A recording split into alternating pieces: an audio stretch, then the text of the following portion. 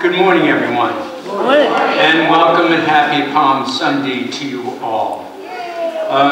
Just a few announcements. This afternoon, starting at 3 o'clock at Cedar Grove Lutheran Church, they're having a drive-through Living Passion.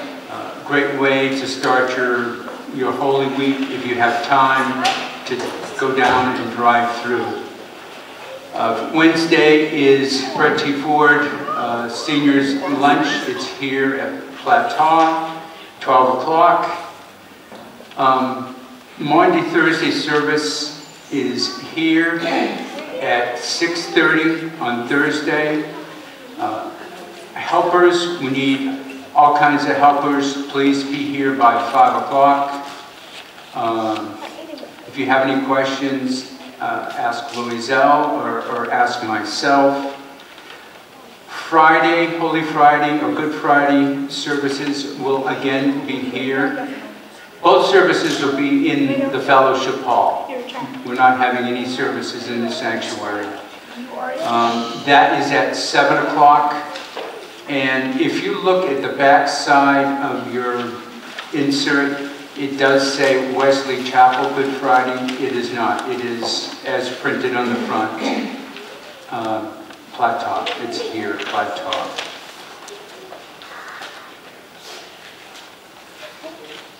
Easter Sunday morning, we have our sunrise service here at 7 o'clock. That'll be followed by a full cooked breakfast by the men. We invite you to stay after service and enjoy some good food and fellowship. Going back to Thursday, we need a count of how many people plan to be here for our Love Feast Thursday night so we can accommodate and make sure we have enough food for everybody. So if you could let Louiselle know or let me know or call into the office and let Rhonda know so we could try to plan and make sure we have enough. That's for Holy Thursday night. It's a full meal, and we're calling it a Love Feast. There's some extra stuff that's going to be going on as well. So hopefully you all can make it. I need several desserts for that meal, so just bring them when you come. We'll be fine. You need any more of the gelatin? Or gelatin salad. Or gelatin desserts, as I said. So. I just have one more announcement. It's a note. It says, Dear Plateau UMC Church family, I thank you so much for the lovely flower arrangement you gave me on my departure from the music director position. They bring me joy each time I look at them each day. I also appreciate the kind words and cards from you all. May we all be blessed as we continue in this service. Sincerely, Pam. So, Oh, yes, council meeting this afternoon at 2 o'clock. Pastor, I've got a couple of quick ones. First of all, I'd like to welcome Betty Smith. She's going to be our interim pianist who we have in you, and I'll be helping out with the choir. I want to thank Zachary for playing along with us today. And speaking of choir, we need some folks to come and join us. So if you can sing soprano or alto or sing tenor or bass, we'd love to have you. We're practicing today at 5:30. So if you could, come and join us. We'd be happy to have you.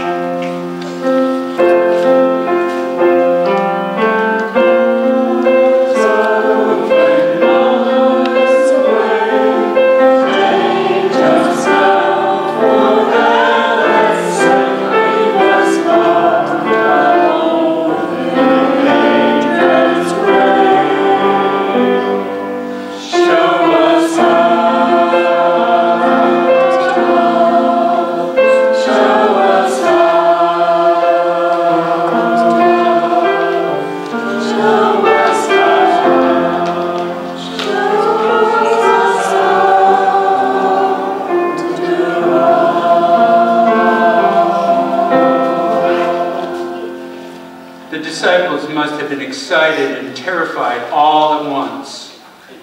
The entrance into Jerusalem for Passover week had turned into a big deal. How would Jesus be received? By the people and by the authorities as well. And an entrance can define perception. Surely they would make a big splash of confidence as possible. And then Jesus asked for a donkey. A donkey? Once again, Jesus demonstrates a love for peace and a love for common people by creating an entrance to proclaim the power of God's kingdom of heaven, not Herod's kingdom of oppression. Looking for love. Keep your eyes out for it in unexpected places.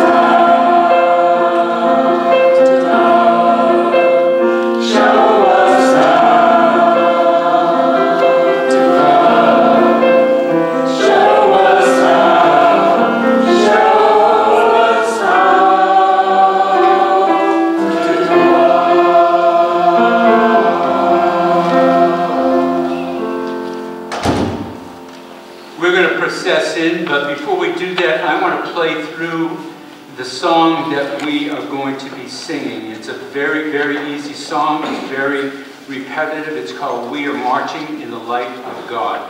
So let me play it through once so you get the hang of it, and then we'll invite the procession to process in.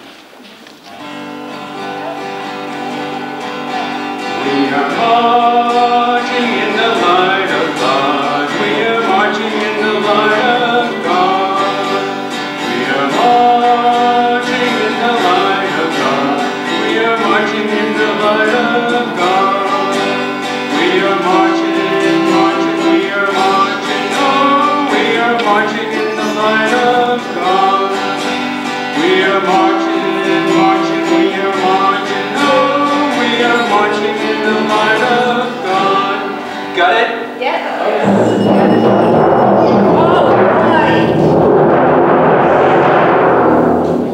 We are marching in the light of God. We are marching in the light of God.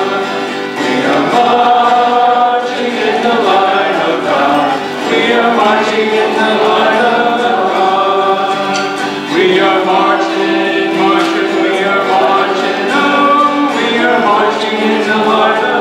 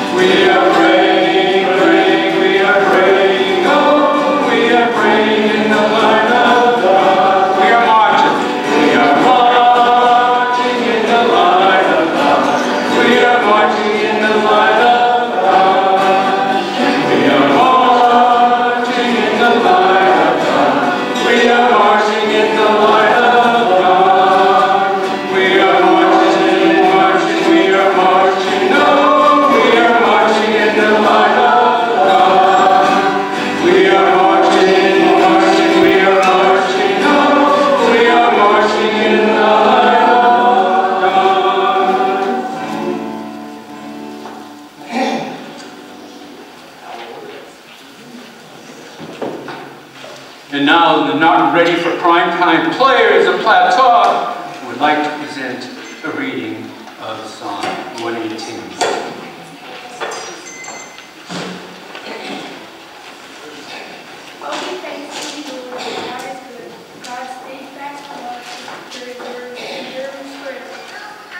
Let all the children say, God's love is forever.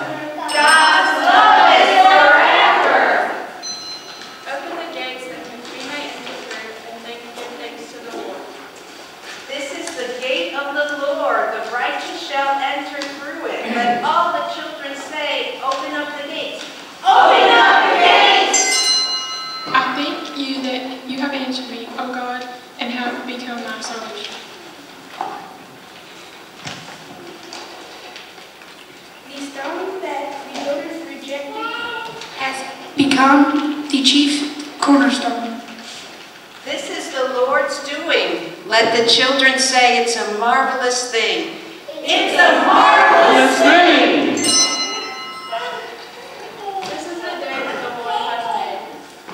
Let the children say, right. Let us rejoice and be glad in it. Let us rejoice and Be glad in it. Allison. Save us, we beseech you, O Lord. Let the children say, let us rejoice and be glad. Oh, sorry. Let the children say, save us, Hosanna. Save us, Hosanna. Blessed are they who come in the name of the Lord.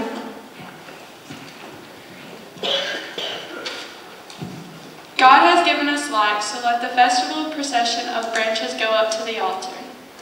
Let the children say, give thanks to God. Give Thanks to God. For God is good. For God is good. God's love endures forever.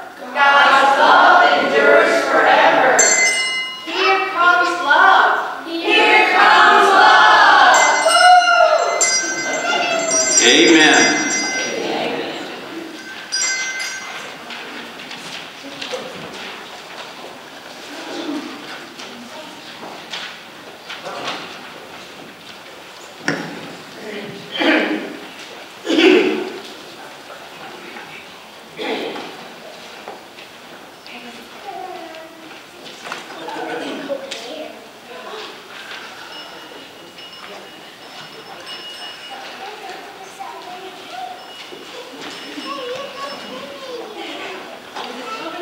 It's children's time.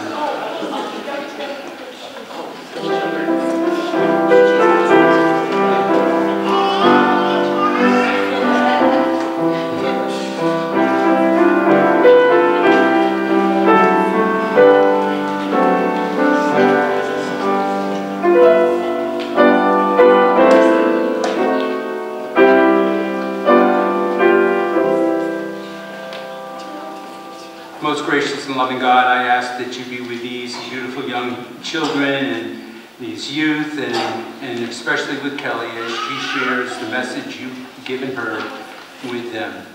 May it be blessed and may it touch their hearts and their souls. We pray in Jesus' name. Amen. Good morning. How many of you have been to a parade? Do you guys like parades? Tell me what happens there. What do you see? Do you see people smiling, maybe singing or dancing? Well, we have parades because we want to celebrate something or someone. A long time ago, there was a parade for Jesus. Let's pretend for a moment. Okay, let's pretend. Pretend you are in a crowd of people. There are people on both sides of the street, and everyone is excited. Kind of think of like a Christmas morning excited. You are all waiting for Jesus. You have heard about him and all the great things he has done. He has been healing, encouraging people, teaching people about God, feeding great crowds of people. You can't wait to see him. He must be getting closer because the crowd started shouting and cheering. Then he turns the corner and you see him. coming down the road riding on a donkey. People are throwing their coats, palm branches down for him, to walk on, shouting, Hosanna, and blessed is the King who comes in the name of the Lord. That was fun pretending. That parade for Jesus really happened long ago. Today we celebrate that day on Palm Sunday, the joyous parade welcoming Jesus. What do you do when you're excited? Do you smile? Do you shout? Do you jump and dance? God wants you to celebrate what He's done for you. He likes when you get excited about His love for you. He wants you to tell others about Him. There were some people at the parade for Jesus who weren't excited. They were angry and wanted everyone to be silent. Do you know what Jesus said? Listen to this. I tell you, if there were silent, that means if people did not praise Jesus, the very stones would cry out. Do rocks talk? If you saw a stone, would you think it would talk? No, right? But God is so amazing, so incredible, so worthy of our praise that if we do not praise Him, Jesus said, rocks will. Let's pray. Dear God, thank you for the many ways you show our love for me and all these children. Thank you for sending Jesus to die and rise to take away my sins. Work in my heart and help me praise you every day. Amen.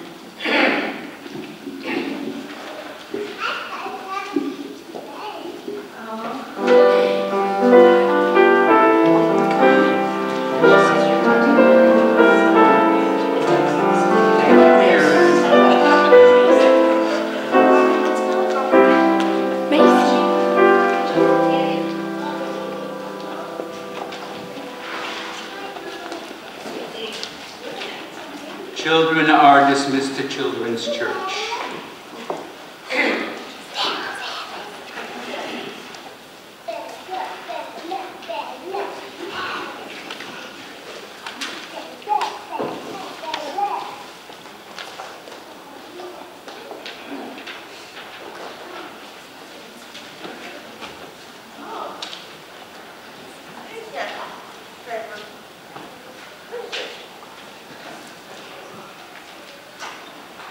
Our scripture this morning comes from the 21st chapter of the Gospel of Matthew, starting in verse 1. When they had come near Jerusalem and had reached Bethphage at the Mount of Olives, Jesus sent 2 disciples, saying to them, Go into the village ahead of you, and immediately you will find a donkey tied and a colt with her. Untie them and bring them to me. If anyone says anything to you, just say this, the Lord needs them, and He will send them immediately. This took place to fulfill what had been spoken through the prophet, saying, Tell the daughter of Zion, look, your king is coming to you, humble and mounted on a donkey, and on a colt, the foal of a donkey. The disciples went and did as Jesus had directed them. They brought the donkey and the colt and put their cloaks on them, and He sat on them. A very large crowd spread their cloaks on the road, and others cut branches from the trees and spread them on the road. The crowds that went ahead of Him and that followed were shouting, Hosanna to the Son of David! Blessed is He who comes in the name of the Lord! Hosanna in the highest heaven! When He entered Jerusalem, the whole city was in turmoil, asking, Who is this? The crowds were saying, This is the prophet Jesus from Nazareth in Galilee. This is God's word for the people of God. Thanks be to God.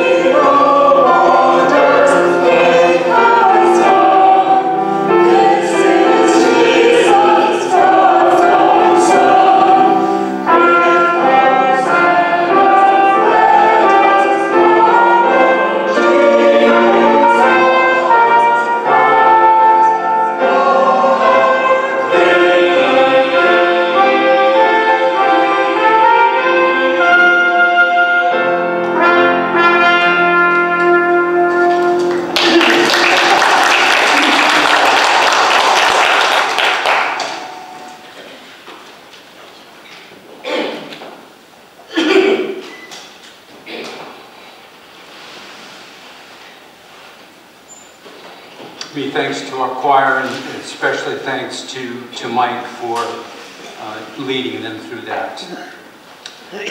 Let us pray. Most gracious and loving God, we thank you for this day that begins the most holy week of the year.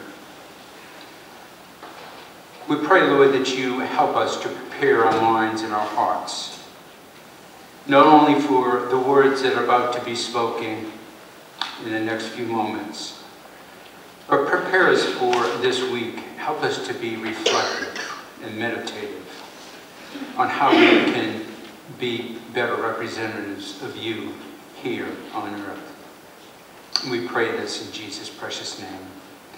Amen. Well, this morning we're going to have a little history lesson.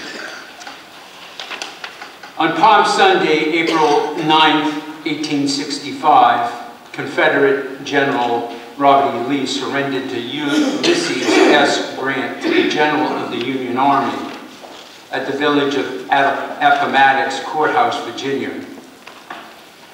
The surrender ended the bloodiest war ever fought on American soil.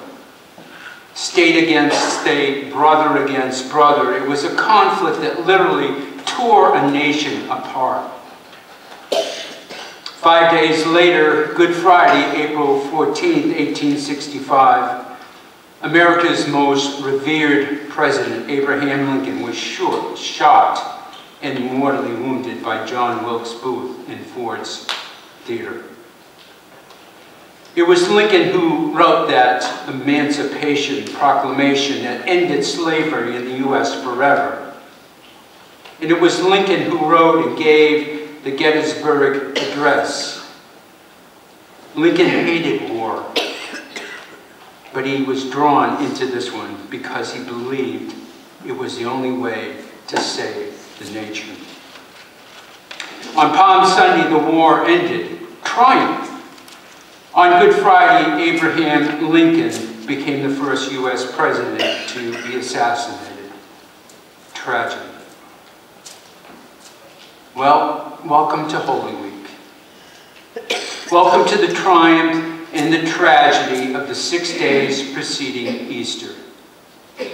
That's the kind of world we live in the triumphant end to a terrible war on Sunday, and the tragic slaying of the great leader who brought us through that war on Friday. One moment we're up on top of the world, believing that nothing, absolutely nothing could go wrong. And then suddenly, literally, all hell breaks loose. That, as they say, is life. Now go with me to the year 1942. The first American troops are marching into London. We're entering the conflict known as World War II. The people of London are cheering the American troops. The friendly reception exhilarates the young soldiers. They sing as they march. And suddenly the troops turn into a main street and the strange hush falls over the scene. The happy songs die on their lips. They're looking for the first time upon an area in London that had been blown to pieces. They see the great wounds in the city inflicted by falling bombs. They suddenly realize the city has suffered terribly.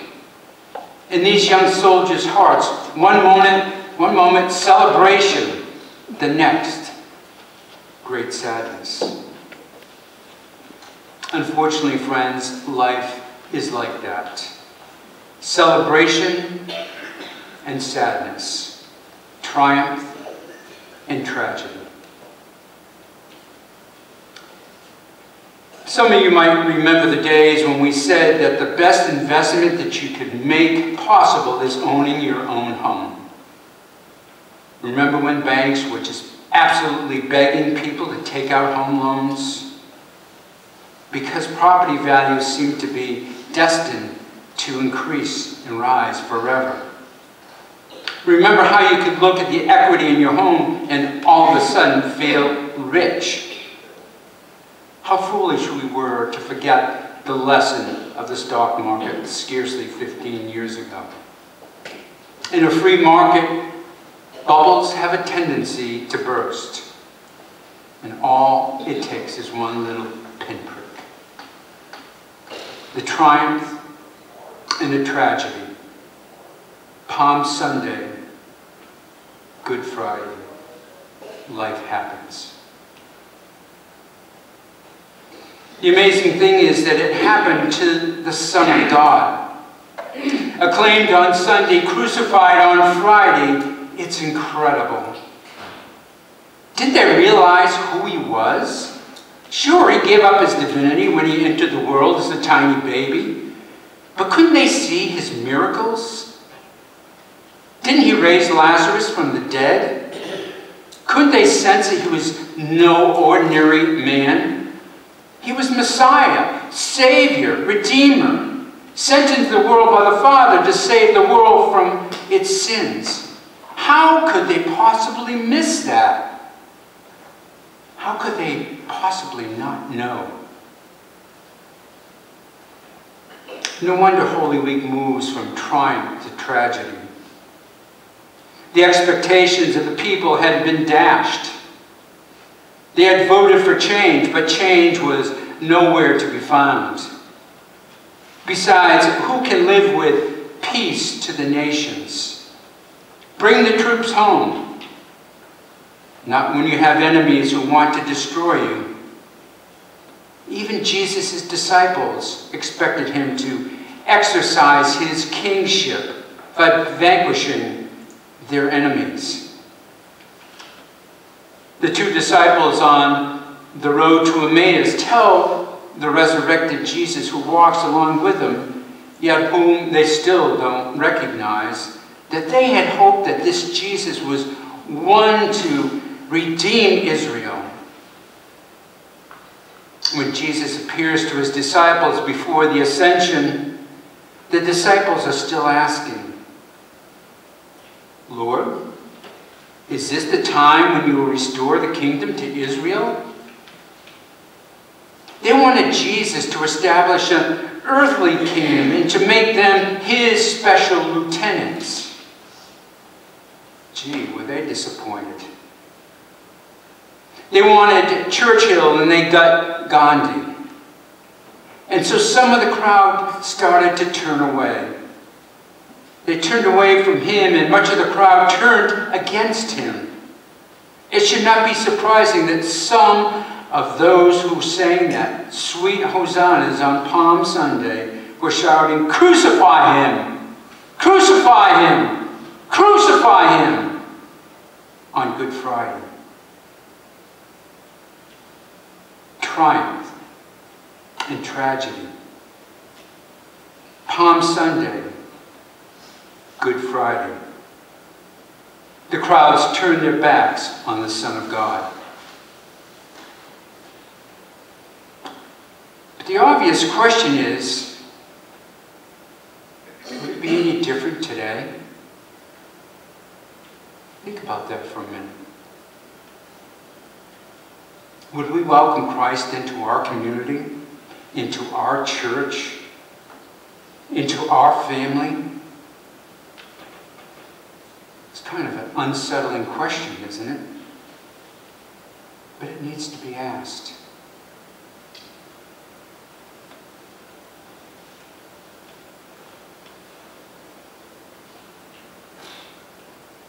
Mac comes through the doors. Long stringy hair, beard,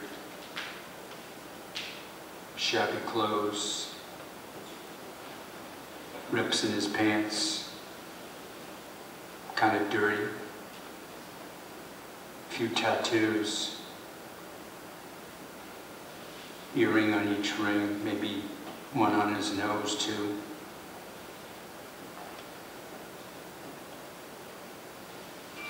Would he get the seat of honor in our church?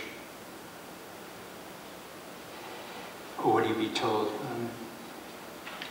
There's a place way back there behind the media booth. There's plenty of room for you to stretch out there. All you have to do is look at David. Is that how we would treat him? Or would we give him the seat of honor? Would we bring him up front? Let him sit in the first row? And treat him like one of us? Can we confront our own darkness?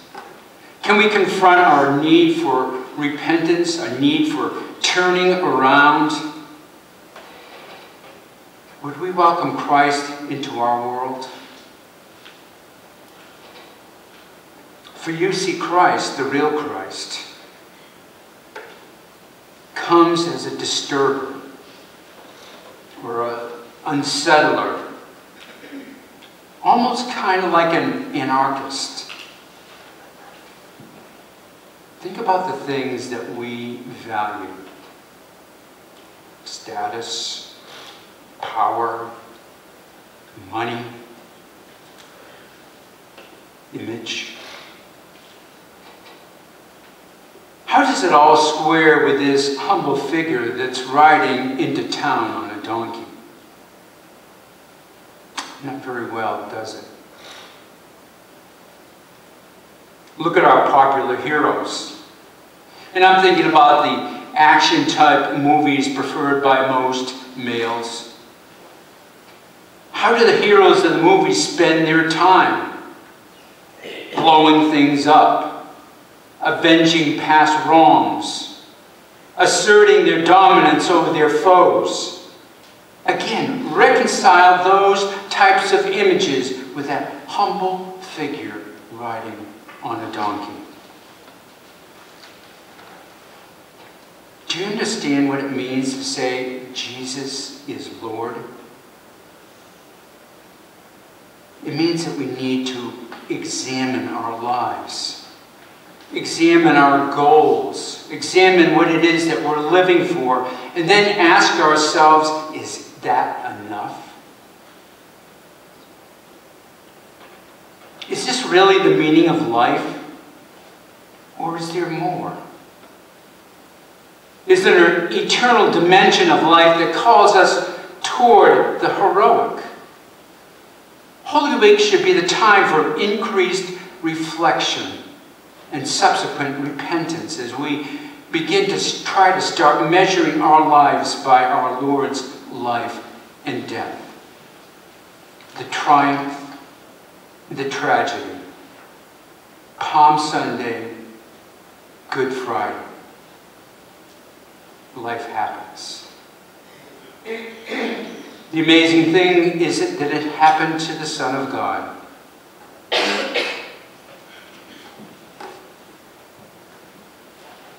Would it be any different today?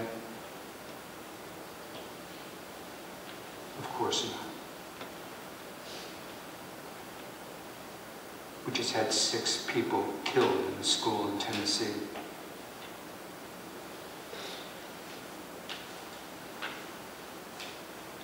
Unfortunately, think back about 100 years, where a lynching was a social event. People dressed up for the occasion. It was clear these lynchings were a cultural phenomenon. They were events never to be missed. Pictures reminiscent from that time period show bodies hanging from a noose.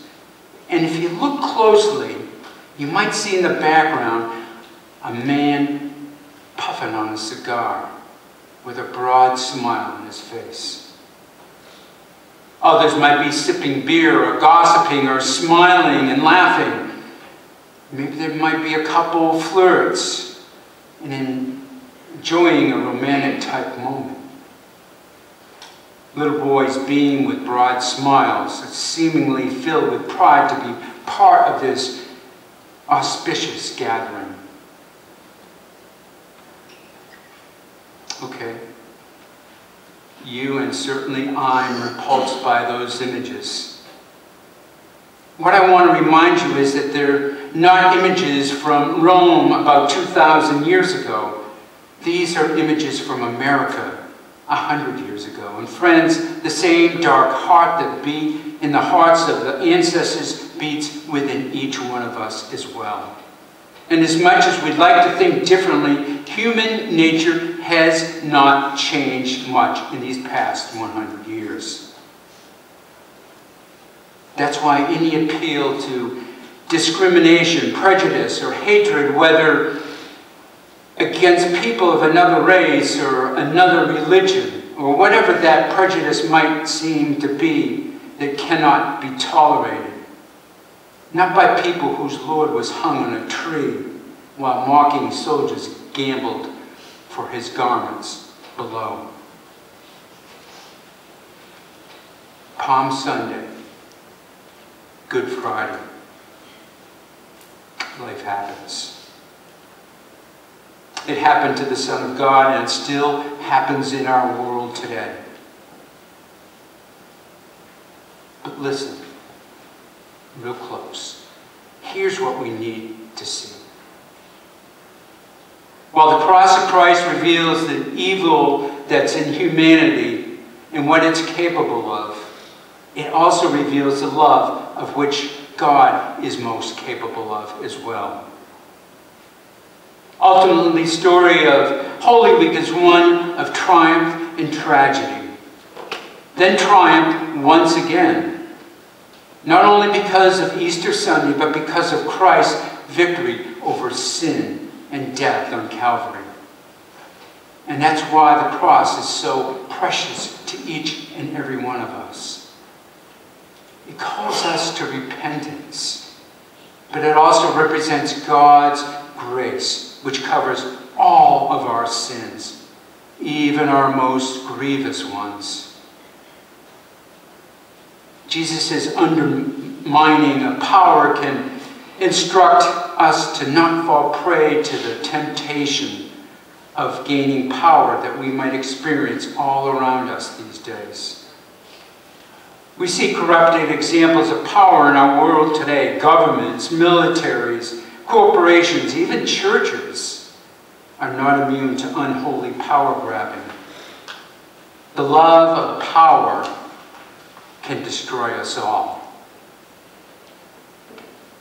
So think about it for a moment. Are we in love with power?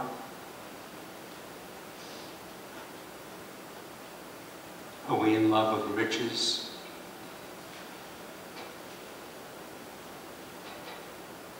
Or are we in love with God?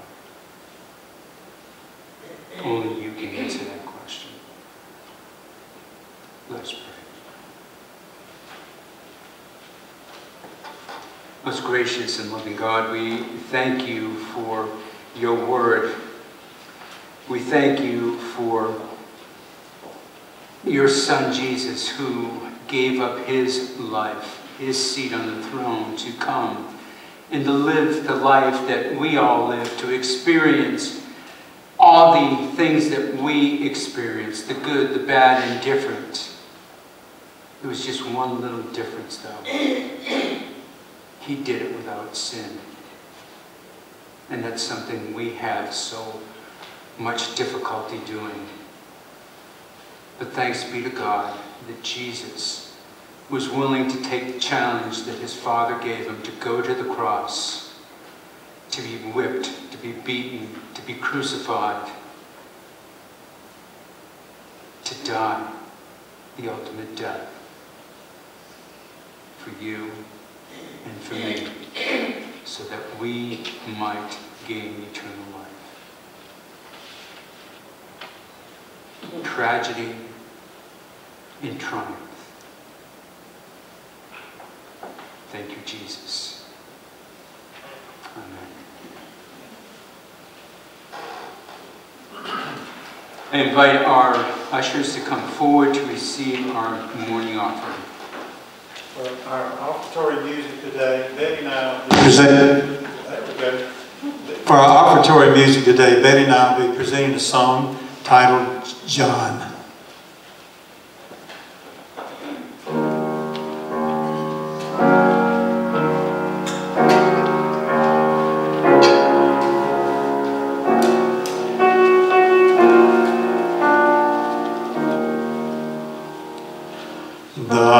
The tall pine shuddered in the glade, because its strength must be his doom. Stripped bare upon the ground, the beams were laid, and all the trees sighed in the gloom.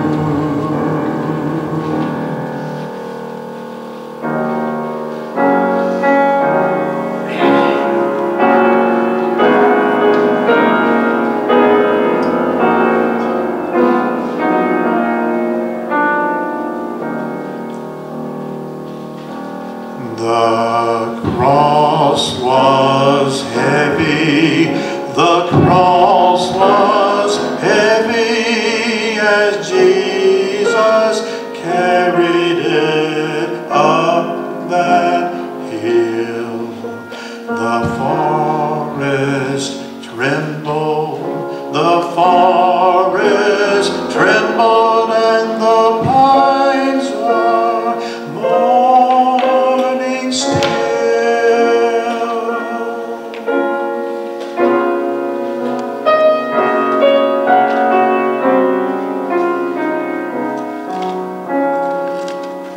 They nailed him to the cross.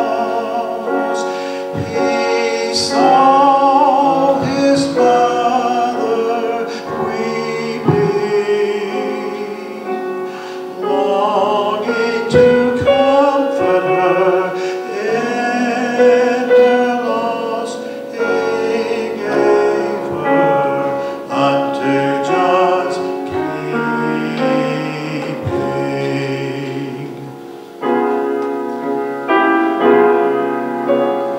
John, whom Jesus loved, stood there, and to the dimming eyes of Jesus, his face was fair.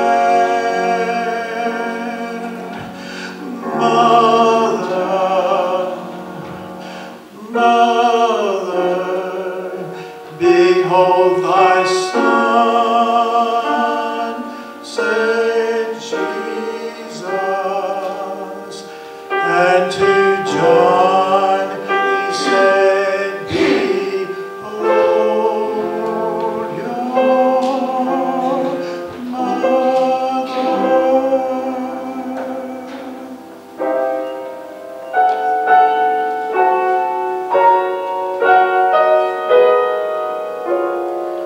John, the good shepherd, the son of thunder, looked upon Jesus with sorrow and wonder, and tenderly,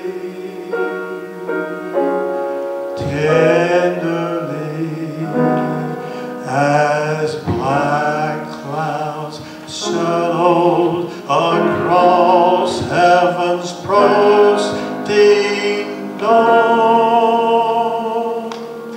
John put his arms around Mary, and mother of Jesus.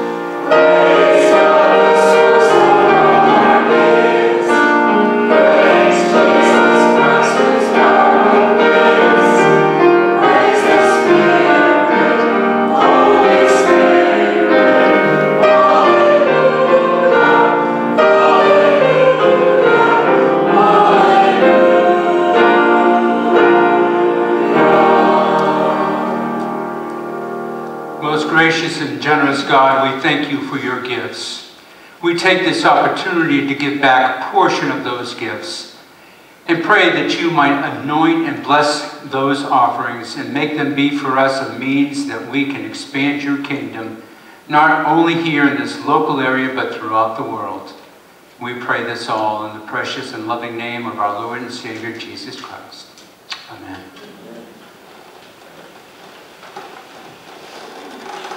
Please be seated.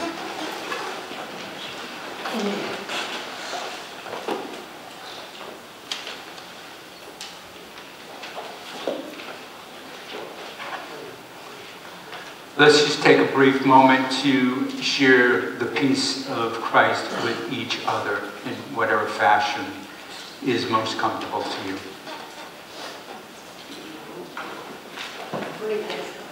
Peace, blow a kiss, hug somebody, shake their hand.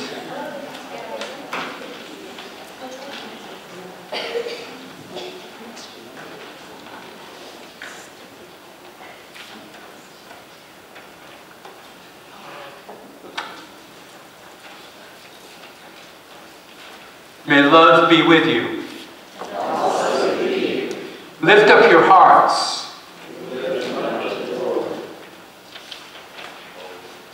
Lift them up to the Lord.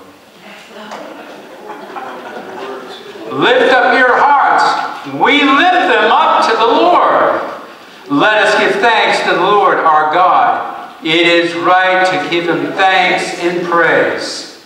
It is right and a good and joyful thing always and everywhere to give thanks to you, love eternal, creator of heaven and earth. You formed us in your image and breathed into us a breath of life. When we could not fathom your endless love, when we turned away, your love remained steadfast. You delivered us from captivity, made covenant to be our sovereign God, and spoke to us through your prophets. And so with your people on earth and all the company of heaven, we praise the name of love and join in their unending hymn by singing, Holy, holy, holy Lord, God of power and might, heaven and earth are full of your glory. Hosanna in the highest. Blessed is he who comes in the name of the Lord.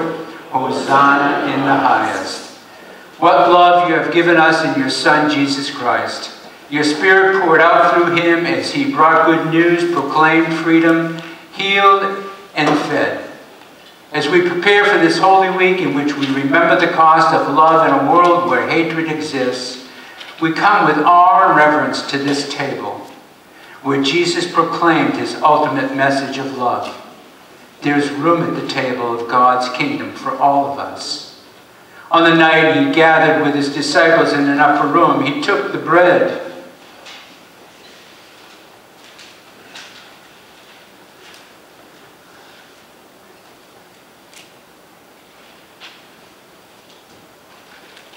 He gave thanks to you. He broke the bread, gave it to his disciples and said, "Take, eat, this is my body, which is given for you. Whenever you do so in remembrance of me."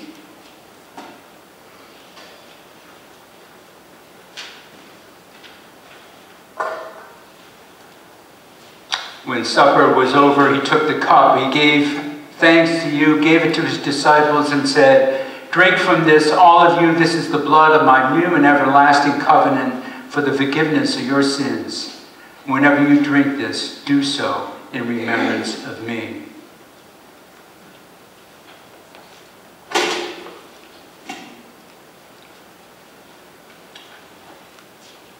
And so in remembrance of this outpouring of love in Jesus Christ, we offer our love completely as we proclaim the mystery of faith. Christ has died. Christ is risen. Christ will come again. Pour out your love and spirit on all of us gathered here this morning and on these gifts of bread and juice, and make them be for us the love of Christ, so that we may be for the world the love of Christ.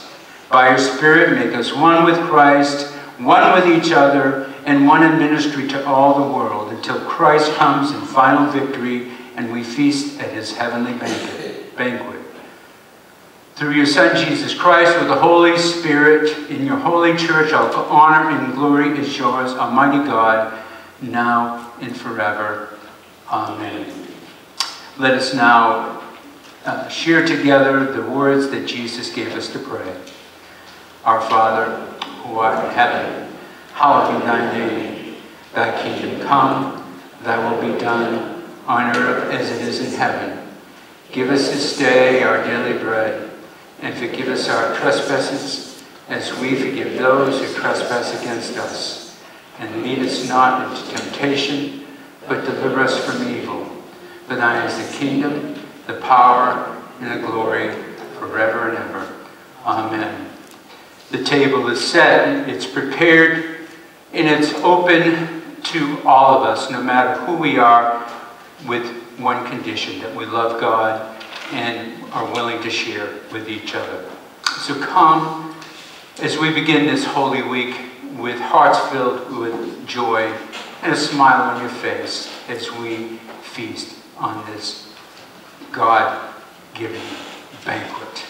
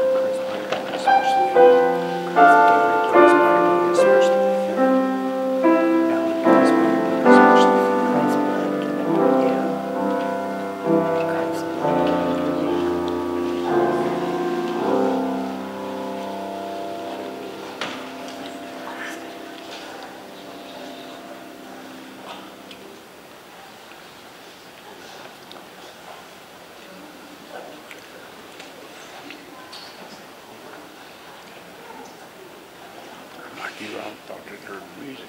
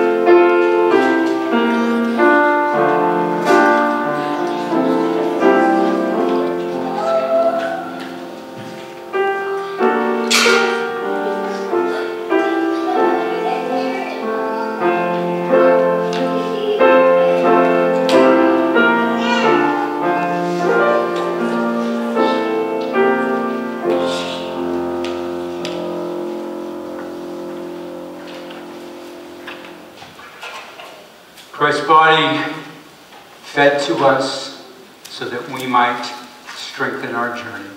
Amen. Amen. Please rise now as we sing our closing hymn.